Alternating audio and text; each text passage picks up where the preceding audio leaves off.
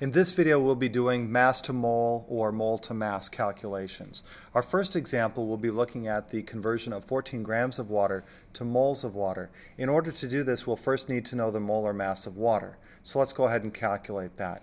Hydrogen has a mass of 1.01. The subscript 2 tells me I'll need to multiply this value to get 2.02. The mass contributed by oxygen will be 16.00 multiplied by 1. By adding the two together, I can calculate a molar mass of 18.02 grams per mole for water. Now, in order to set up my dimensional analysis to do this conversion, I'm going to start here with 14 grams of water. So I'm going to set that up here, 14 grams of H2O, and then I'll do my dimensional analysis. I'll just put this over 1, and then I can see that I need to have grams of H2O here in order to make the units cancel. I'm trying to convert to moles of H2O, so I'll put that in the numerator of my fraction right here. And I just figured out the relationship. In every 1 mole of water, there are 18.02 grams of water.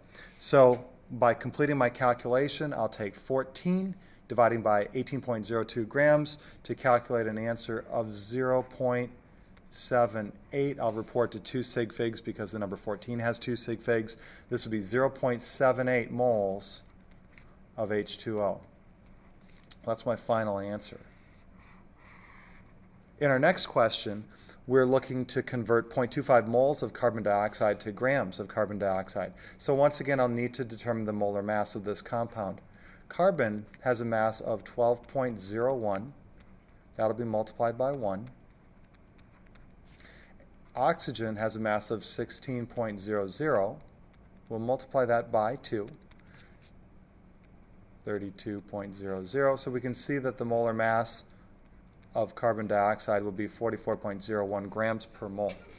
So my dimensional analysis to do this conversion, I want to start out here with 0.25 moles CO2, and I'm going to convert from moles CO2 to grams CO2.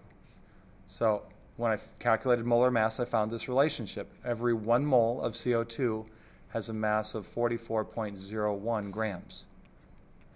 So I'll multiply 0.25 by 44.01 to find my solution. Once again, I'll report to 2 sig figs because 0.25 has 2 sig figs. So my answer here will be 11 grams of carbon dioxide.